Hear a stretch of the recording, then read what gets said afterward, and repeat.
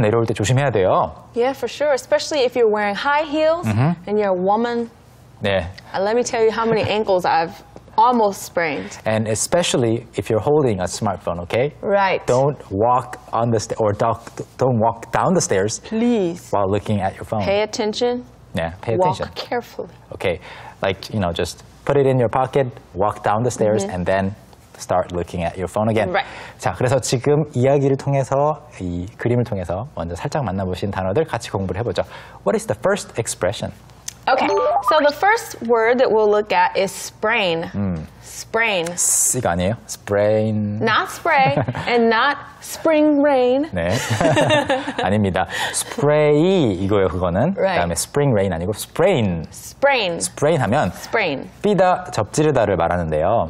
그래서 뭐 여러 가지 부위별로 연습을 해보자면 발목 삐었어요. 어떻게 말하죠? Then you could say, I sprained my ankle. 네. I sprained my ankle. ankle, 발목이죠. 여러분이 알고 있는 어떤 신체 부위는 대부분 갖다 써볼 수가 있어요. Yeah, 그래서 practice with any word you know. 네, 손목을 삐었어요는요. Okay, in that case, I sprained my wrist. I sprained my wrist. 네, 그러면 발목, 손목, 저도 발목 수도 없이 뼈봤고 손목도 굉장히 많이 다쳤었는데 가끔씩 보면 평소보다 심하게 삘 때가 있어요. So if you really hurt yourself badly, you can have a bad sprain. 맞아요. A bad sprain. bad라는 것은 bad 뭐뭐뭐라는 것은 아플 때 좀 Right. 심하다라고 할 때 굉장히 많이 쓰는 말이거든요. Right. 예를 들어 뭐 감기가 심하게 걸렸을 때도 I have a bad cold. 네, bad cold, Right. bad flu, bad 뭐뭐뭐인데 여기서 sprain도 접질린 것도 Right. 네, 심하다 해서 a bad sprain. Right. So for any of those, sicknesses or ailments, or if you hurt yourself, you can always use bad. 아, 맞아요. Right. 그래서 심하다라고 할 때 bad를 Yeah. 뭐 severe, serious 이런 말도 있지만 Yeah, but we usually just say bad. So you okay. can ask, is it bad? Yeah. Is it bad? Yeah. Are you bad? 아니고 No, it is means it bad? Yeah. Is the injury? Is the injury bad? 아시겠죠? 심하냐고 물어볼 때 그렇게 물어보시고요. 그리고 발목이 뼈어도 가끔씩 sometimes you still have to walk, you still have to run, you still have to work or stand. Yeah, I hate when I have to walk on a sprained ankle. 아하. On a sprained ankle. 네, on a sprained ankle. 재밌는 표현인 게 on 하면 어디 위에 올라가 있는 거잖아요. Yeah. You're on something. You're standing on it. 네, 그래서 ankle이라는 것 자체가 발목인데 몸을 그걸로 지탱하니까 you support your body with Right. your ankles. 그렇기 때문에 한쪽이 다쳤을 때 on a sprained ankle. Right. 네, 삔 발목으로라는 말입니다. 자, 그럼 sprain으로 어떤 예문이 가능할까요? Okay. So, for example, you can make a sentence like this. I think I just sprained my ankle. I think I just sprained my ankle. 네, 여러분이 친구랑 사진을 찍고 싶어요. You wanna do a jump shot. 딱 찍었는데 I think I just sprained my ankle. 맞아요. 이렇게 말하죠. 네, 저도 실제로 제 친구와 이런 적이 있는데 Yeah, really? 살짝 뛰었다가 네, 발목을 뼈어요. 그래서 방금 나 발목 삔 것 같아 라고 말할 때 어떻게 한다고요?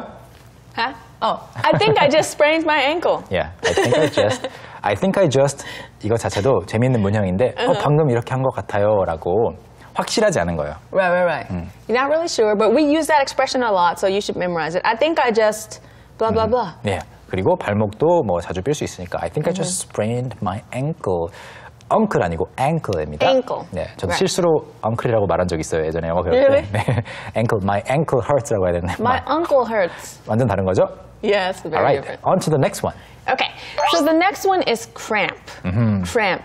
cramp. 네, cramp라는 것은 경련 또는 쥐를 말해요. 쥐난다라고 할 때. 그리고 종류가 여러 가지가 있겠지만 일반적으로 우리 걷다가 다리에 쥐났을 때 Right. 또는 웃다가 sometimes When you get laugh, you get it right here. yeah, or sometimes here, like in the middle of in the center True. of your From abs. laughter, you get a cramp. Sometimes this part like rolls up and like just grabs and you 네. get a cramp. 네, 그래서 When you 이렇게 laugh. 쥐난다라고 할 때 cramp를 쓰는데요. 쥐가 나다. 그러면 이 전체 동사처럼 어떻게 말할까요? 쥐가 나다. Okay, you would say get a cramp. 맞아요. I got a cramp. Okay, I got a cramp. 우리말로 쥐가 나다라고 한다고 해서 나다, 오케이, come out 아니고요. or Alright. happens 아니고 Yeah. 보통 그냥 get a cramp. Right, get a cramp.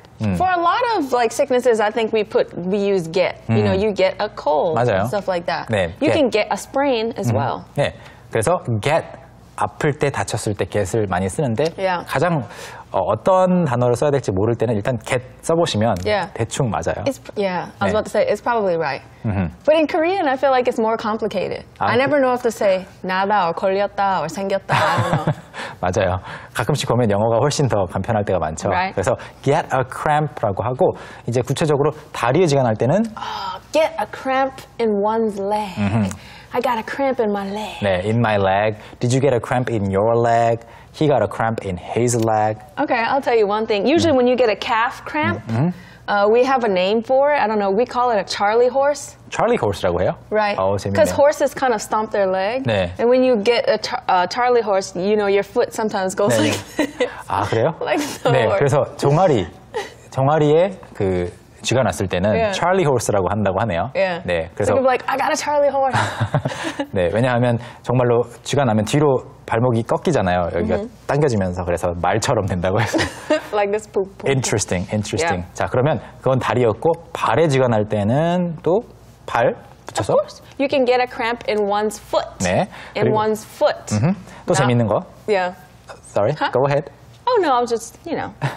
Okay. What? 또 재밌는 게 이제 다리, 발 이야기했잖아요. 가끔씩 when you write too much, you also get a little bit of cramp in your hand. Writer's cramp. 맞아요. Writer's cramp. Writer's cramp라는 거는 뭐 실제 쥐가 나는 건 아니어도 글씨를 너무 많이 써서 손이 아픈 거, 특히 Yeah. 좀 빡빡한 그런 펜으로 쓰다 보면 아프거든요. 네. Right? I hate that. Writer's cramp. Yeah, so it is important to write with a good pen, good, Yes, a nice smooth pen. 네. Yes. 그러니까요. 저도 어제 뭔가 쓰다가 아팠어요. 그래서 이 표현 생각을 또 했었는데 writer's cramp입니다. 자, cramp 가지고 예문 하나 만나보시죠. All right. So, for example, you can say something like, I got a cramp in my leg while swimming.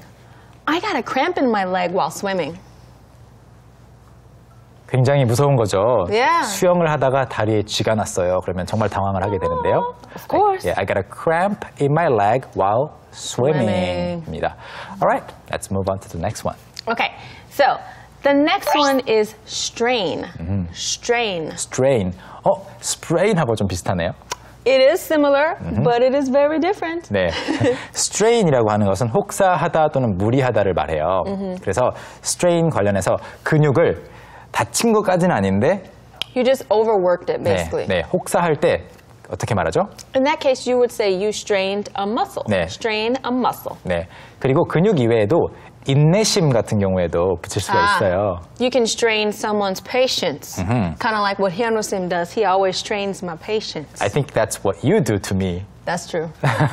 We do that to each other. Yes. 네, because we're good friends. That's true. But anyway, 인내심에 약간 무리를 주는 거예요. 약간 처음에는 참아주다가 제 인내심이 이만큼 있는데 계속 미니까 이제 튕겨 나가는 거죠. 그래서 strain someone's patience라고 하면 그 사람의 인내심을 한계에 이르게 하는 겁니다. Yep. 네, 그래서 아주 굉장히 위험한 순간까지 가는 거죠. 그리고 strain은 또 무리하다, 혹사시키다라는 의미도 있지만 요리할 때도 써요. 네. Of course, something that I do very often, almost every day. 네. I strain vegetables. Strain vegetables. 그래서 채소의 물기를 빼는 거기 때문에 그 도구 자체도 strainer라고 하죠. 네, So it's called a strainer. 네, 물기를 빼는 그 도구를 말합니다. 그리고 마지막으로 이제 뭐 다른 사람 또는 자신의 신체 일부가 아니라 스스로 자체를 굉장히 혹사시키는 거, 과로하는 건 영어로 Right. In that case, strain oneself.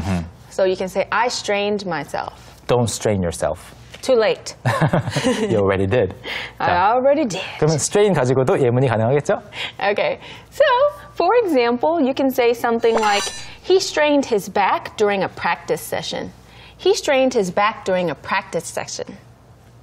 네, 이렇게 쓰는 경우에는 이제 근육을 좀 그냥 혹사시켰다라고만 끝나지 않고 삐끗한 거예요. You actually got hurt. So, Yeah, he actually got hurt. 네, 그래서 연습 도중에 허리를 삐끗했다라고 할 때 strain 누구누구의 back, 허리라고 하시면 되겠습니다. 좋아요. 그러면 다음으로 넘어가 보죠. All right. So the next one is fracture. Fracture. fracture. fracture는 골절이죠. Yeah. So 네. fracture is like, in the case of a bone, I don't really know what 골절 means. So I'm just guessing here. Well, 골 That- means bone. And 절 means kind of, cracking or breaking. Right. So, yeah, 골절. That's awesome. I learned too. We're learning together, okay? Of course. Yeah, so fracture is just, if you, usually in a bone, if you like kind of break the bone a little bit, but not fully broken, just like a small 네. crack. 그래서 둘 다 가능해요. 완전히 부러졌을 때도 fracture, 그리고 금이 갔을 때도 fracture인데 그걸 구분하는 방법이 잠시 후에 나옵니다. Right. 그래서 그냥 단순 골절일 때가 있죠. 뭐 그냥 딱 깨끗한 건 Right. 말이 안 되지만 부러졌을 때는 네, 어떻게 말하죠? In that case, it's a simple fracture. Simple. A simple fracture. 네. Just very clean. It's going to heal very easily 맞아요. and nicely. 그래서 더 쉽게 나올 수가 있겠는데 좀 부러지면서 복합적으로 골절이 되면서 저도 그런 적이 있었어요. 그런데 Right. 그런 경우에는 수술도 필요하고 In that case, you have a compound fracture. Compound fracture. 네, compound. What happened to yours? I what part of you was fractured? I had a fracture in my finger. So I had a compound fracture. 그래서 수술도 오래 걸렸는데 그것을 복합 골절이라고 하잖아요. 영어로는 compound fracture라고 하고요. I've only ever had one in my nose when I was doing taekwondo. At the you got time, hit? because I was high ranked, he used to use me as an example, and he would like kick, and then one time he like kicked me in the face, and then like my nose broke. 아, 그렇군요. Yeah. Was it a simple fracture? Yeah. Compound fracture? Actually, it was a hairline fracture. 아, 그건 잠시 후에 나올 텐데요. 자, 그 Oh, 전에 it's not next. 그 전에 Sorry. 가끔씩 보면 이제 바로 충격을 받은 건 아닌데 Right. 너무 자세라든지 아니면 스트레스 받아서 그 부분이 피로 골절도 올 때가 있습니다. Right. So in that case, it's a stress fracture. Stress fracture. That's really difficult to say. Stress fracture. Right? It's too many stress fracture. fracture. 네, 뭐 괜찮은 것 같아요. Oh, really? 네, 그리고 그 다음에 나오는 것이 방금 전에 말씀해 주셨던 Right. Hairline fracture. 네. Hairline fracture. 자, 골절은 골절인데 머리카락 두께로 살짝만 골절이 된 거예요. Right. 네. So it's not completely broken, just a little bit, not all the way through. Right. So I had that in my nose right there. 아, 그렇군요. So it wasn't too bad. Not too bad. 네. But it made a lump right there. 아하, You see I the can see lump? that. Can you see that? Can you see it? Okay. 네, 가늘게 금이 간 골절을 hairline fracture라고 합니다. 네, 아시겠죠? 자, fracture 가지고도 예문 보겠습니다. Okay. So, for example, you can say, "Don't worry, it's just a hairline fracture." Don't worry, it's just a hairline fracture. 네, 걱정하지 마세요. 그냥 살짝 금 간 거예요. 라고 하고 싶을 때 이런 표현 쓸 수 있고요. Right. 자, 마지막 관련 표현입니다. Okay. So the final one is bruise. Bruise. 네, 멍 또는 타박상인데 사람 이름 쓸 때 브루스 아닙니다. Bruce. Right. 네. That's different. Bruise. 네, Bruce. 이거는 뒤에 이제 z 발음이 들어가 있는 bruise이고요. 사람 이름은 브루스 S Bruce. 발음이죠. 네, 그래서 멍이 들다도 그 마찬가지로 get 쓰죠. 네. a bruise. Right. So, like we said, everything is basically get. So, get a bruise. 네. Get a bruise. 쥐가 난다라고 할 때랑 비슷해요. Get a cramp, get a bruise. Get a cramp, get a bruise. 그리고 Get a 누군가가 sprain, get a strain.